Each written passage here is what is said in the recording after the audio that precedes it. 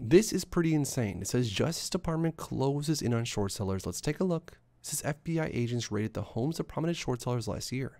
Now criminal charges may be imminent. The meme stock bear. Andrew Left, a hedge fund manager famous for shorting meme stocks, was one of the short sellers whose home was raided. As I predicted at the time, his investors have pulled out.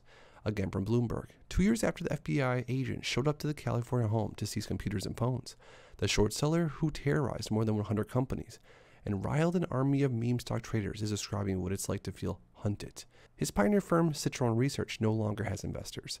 He's all but stopped pitching ideas publicly. He even wiped his once feared Twitter accounts. The Justice Department has not made any specific allegations against Left. No one has proven he's guilty of anything. But Left's short positions have already cost him clearly.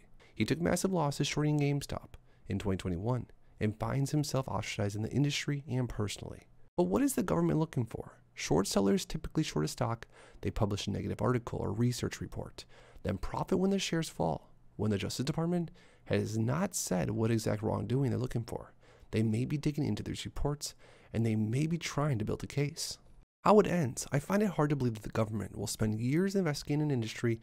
After all, taking on a big hedge fund manager will make a prosecutor's career.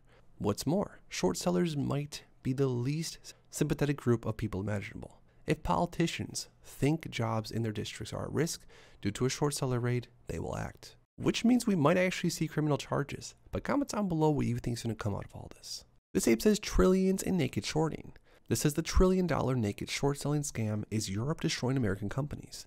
And I want to hear what you guys think down below. Comment the actual dollar amount of the total amount of naked short selling that's going out right now throughout our markets.